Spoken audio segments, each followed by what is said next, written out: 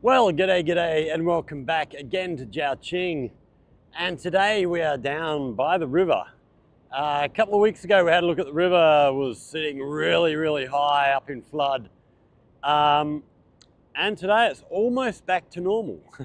So we're going to go and have a little look down along here. So when we did the video the other day, we're on our bike, on the electric bike. First place we started was down here by the bridge, and we were looking at these bollards out here. Well, we weren't actually looking at these bollards because you couldn't see them, they were underwater. But as we see this, this boat just sliding through behind this bollard here, gives you some idea of just how tall these things are. I mean, it's got to be, I don't know, it's hard to judge from here. It's got to be, oh gee, I don't even know, at least 6 meters above water there now. On that boat, as it comes out from behind, we'll be able to maybe just pick out the height of a doorway. You can see a doorway just above the bollard there, up on the bridge. And yeah, they're tiny compared to those bollards. So the river's come down a long way. We actually didn't see, just up here on the bridge, they've actually got this gauge telling us how high the river is, which I didn't actually notice that the other day. That would have been nice to actually have a look at. But we're going to go for a walk along here, just give you an idea of how high the river was, where it was and stuff. So as we turn around to our right here, all of this riverbank here is normally vegetable gardens, vegetables, fruits, all that sort of thing. And we can see everything is gone. All the plants, it's just, there's nothing left here. It's just a muddy bank as far as you can see. We have some guys down here doing a bit of fishing, and they would have been way up here the other day, you know, a week ago even. It's quite phenomenal. Oh, let's get onto this path here. Even though there's no plants here, we'll try and stay on the path so we can just sort of see the remnants of where some of the growing happened here, which they haven't come back and replanted yet, but no doubt that'll happen pretty quickly. Looks like there's a little field just up the way here that they've already started getting ready to plant things again. We'll have a look when we get up a little bit closer. So all of this up here was underwater, and the water came pretty much right up to the pathway up the top here.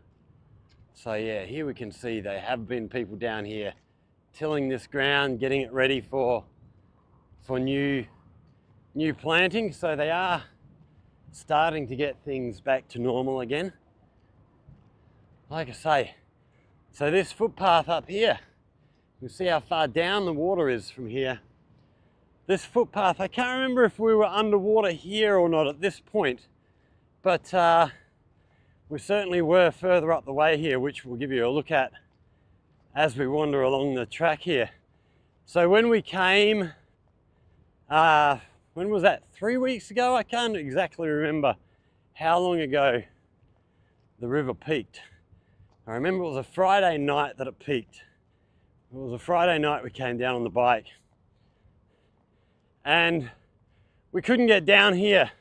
We had to ride up along the footpath up the top here, because if the water wasn't up to this path, it was certainly very close to this path. And yeah, the sort of places where you go, which you'll see up in front of us, the places where you actually ride around to get down onto this path, even if the path here wasn't underwater, above where you actually access here certainly was underwater, and under a hell of a lot of water. So we've still got plants here, so I'm presuming the water didn't quite get up onto this path here. There are still a couple of little garden areas right up high that are still here, but most of everything has been washed away. It's bloody hot here today. It is a very, very hot day again.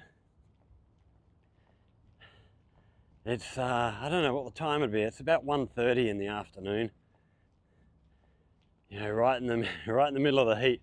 But I've come down now because, being this time of day, most people are at home having a rest after lunch, so it's a bit quiet. There's not going to be too many people around getting in the way. Whee! So this building up in front of us, I'm not exactly sure what this building is. I should investigate. It'll be something to do with either monitoring water levels or monitoring shipping. I've got a feeling this one is to do with shipping, but I could be wrong on that. But yeah, the bridge here where they access that building, there was no way under here because the water was up over the path up at this end. And we'll certainly be putting some clips that we took from the video the other day, just so you can sort of see the contrast, see the difference between what it was like then and what it's like now. Because it's pretty phenomenal. As I was sort of walking along the river here back to where we started there under the bridge, I was looking at the width of the river. Now this is, at this point, the river's, I think it's about 800 or 900 meters wide. And we're looking at the water having been at least, I would think, 6 meters higher than it is now. And it got me thinking, just how much water is that? That's a hell of a lot of water.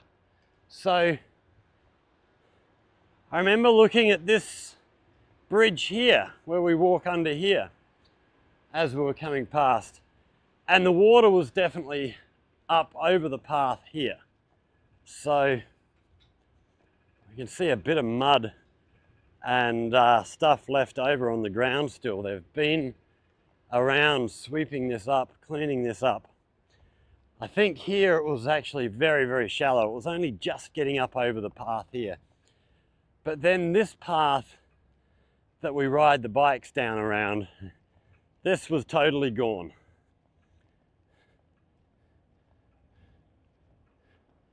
Absolutely amazing. So yeah, we've got a guy swimming out there in the water. He's braver than I'd be. As much as I'd love to jump in some water and go swimming to cool off, that's not water that I'd be very comfortable in. So yeah, this bike path down here, just around to the right, this was still underwater. When did I come down here? 3 or 4 days ago. There was still water over the path here. And it has finally dropped right away, back to almost normal levels. We're probably still sitting maybe 2 or 3 feet higher than normal, but much, much closer to normal.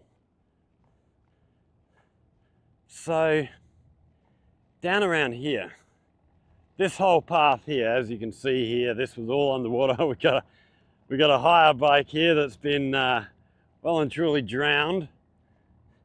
Try and see some markings as to how high the water got up to. It's a bit hard to judge right from here, but I would think up to roughly where the grass is a little bit greener, sort of about here. So it was well up. I know this this fence at its highest was absolutely underwater. This was, yeah, not visible at all. In fact, we'll get a better idea. Up here, there's a light stand, which will give you a really good idea of how high the water was, because I do remember actually filming that and pointing it out the other day. I think it was that one. It might be one a little bit further along. So we're down here almost at water level here now. Another guy down there fishing. Sign, caked in mud. So, heading up. Okay, so up here we have this little car park, which this up here was, yeah, right, that's right, I remember now. This here was underwater. So where we were pointing out where the water level was on the other side, no, it was way higher than I was thinking. So this here is a car park, and we'll get down to the other side here where we can see the water, and it'll give you a good idea of just how high this was. So we saw people walking in this car park, and they were probably up to their knees in water.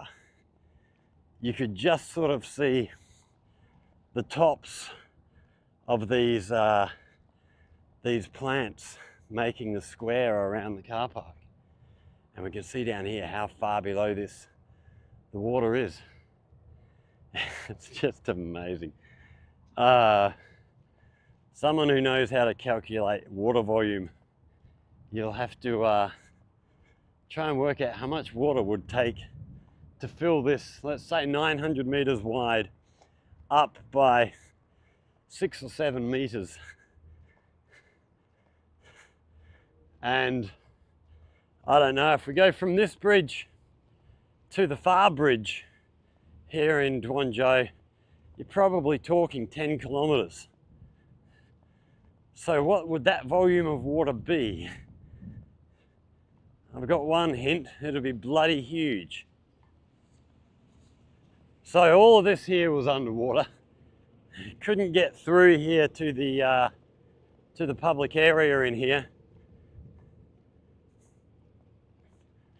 Okay, let's go and find this light pole up here. Well, I think it's a light pole. It had a solar panel on the top. So all of this, even right up as we get up the top here, was underwater. It was just phenomenal.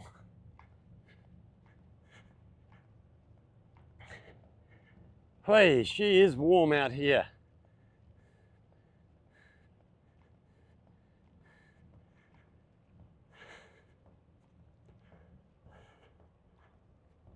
So yeah, I'm not sure where all the water came from. I don't know how much of it was rainfall further up the river system, and how much of it was maybe going further up into the mountains and being snow melt and that sort of thing. So the steps here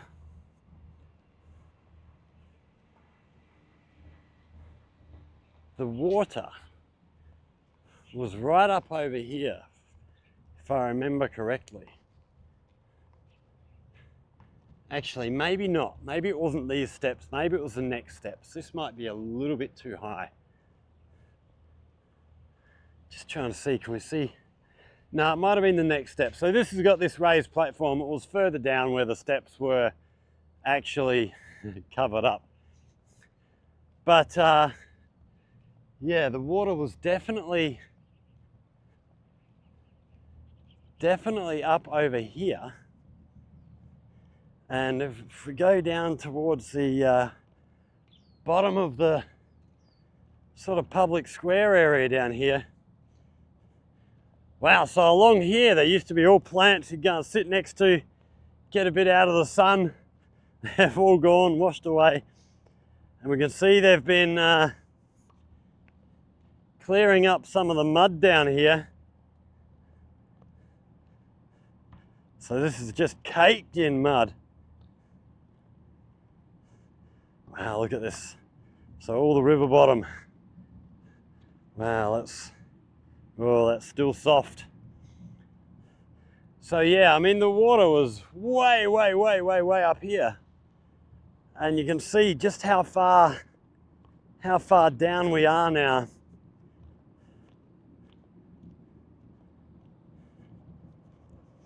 And yeah, right down to the water's edge. It's pretty amazing. Boats are running again, so yeah, all the boats were shut down during the flooding. And then I'm trying to find this this light pole that we saw. Oh, it was this one over here. We've gone past. Okay, so we're going to head back. We're not going to follow right the way down as far as we rode the other day because we are on foot and it is a lot further. But yeah, this water level is just amazing. Like I said in the video, I've been here 7 years. It's the highest I've ever seen it. And I've been told by locals that it is the highest. It is the highest it's been since 1994, was what I was told. So this, oh, it's a bit hard to see. We'll have to walk down a bit closer. So in front of us here, we've got this light post, or whatever it's for. It's got a solar panel on here for power, but I'm not entirely sure whether it's lights. We'll have a look when we get closer.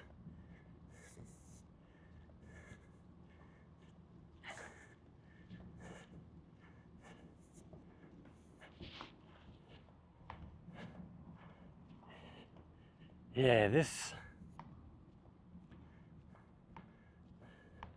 light post up in front of us here.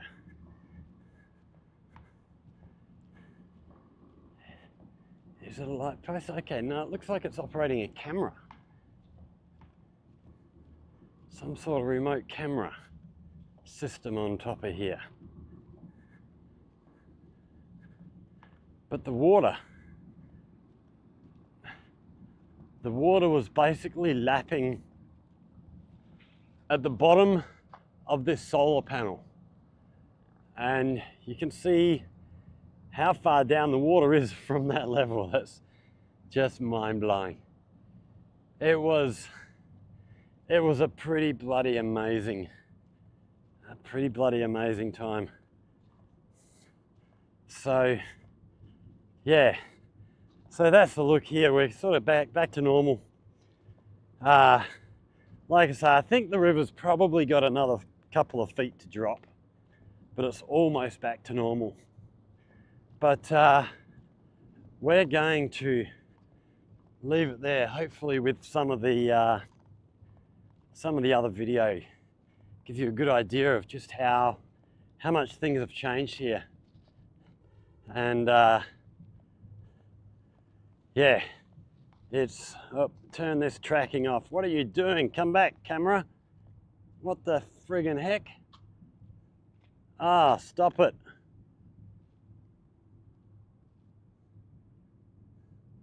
Ah, you... the friggin' heck are you doing? Okay, I think we're back under control again. Don't know what happened there. So yeah, that gives you some idea of what the summertime's like here, with lots of water coming down from further inland, and how much of a difference it makes without these big levees along the river here. Chowchinga would have been in real trouble, but they seem to hold really well. I didn't hear of any flooding within Chowchinga itself. There are a couple of other cities that had water break through some of the levees, But I didn't see any really bad flooding. I didn't hear of anybody being injured or killed or anything like that, so hopefully everybody managed to keep themselves safe and healthy. Yeah, I have heard floods in the past where there have been reports of people dying and stuff, but I didn't hear anything this year, which is a good thing. So hopefully everybody managed to stay safe and not lose too much property with any luck. So yeah, that's about it for today. Thanks for watching, everybody. If you've enjoyed this, hit that like button, share, subscribe, all that stuff. Questions and comments, hit us up in the comment section below. And and if you have anything you'd like to see about life here in China, again, hit us up in the comment section below. If you come up with a good idea, we'll go away and look at making a video for you. Thanks for watching, everybody. Stay safe, and we will see you all in the next one. Cheers.